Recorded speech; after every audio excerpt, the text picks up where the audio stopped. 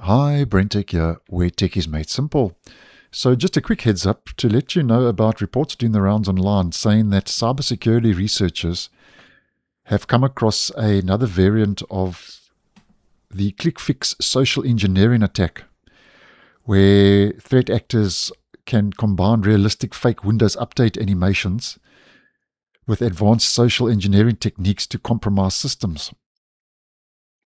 And if you don't know what a ClickFix attack is, basically it's aimed at tricking the user into performing an action that security software typically blocks when performed automatically. And in these new variants, victims encounter full screen browser pages mimicking a critical Windows security update or a human verification captcha. And according to a post by Bleeping Computer, who has provided us with this image as well, I'll leave the article linked in the description.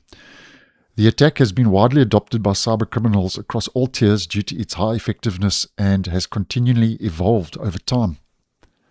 And as we can see, the fake update page basically instructs victims to press specific keys in certain sequences, which pastes and executes commands from the attacker, as we can see in the run box,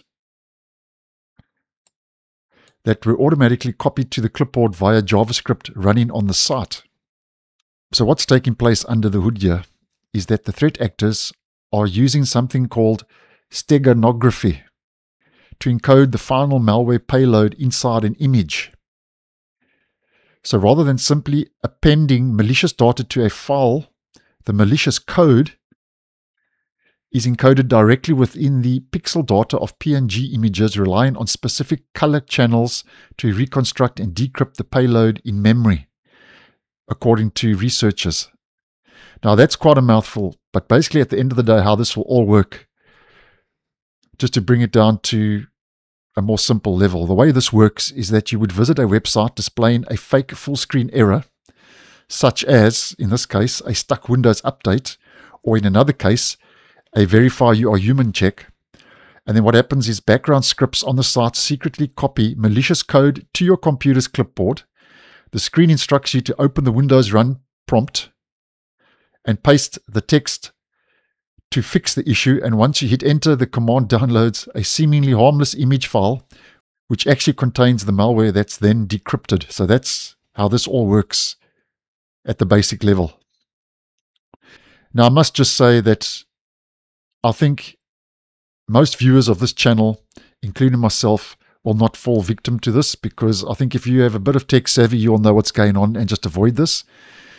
But I think if you are an older person, maybe not so tech savvy, or an average Joe, not computer literate, I think this could be a bit of an issue. So I'm just giving you guys a heads up, not to fearmonger, but just to keep you guys informed like we like to do on the channel.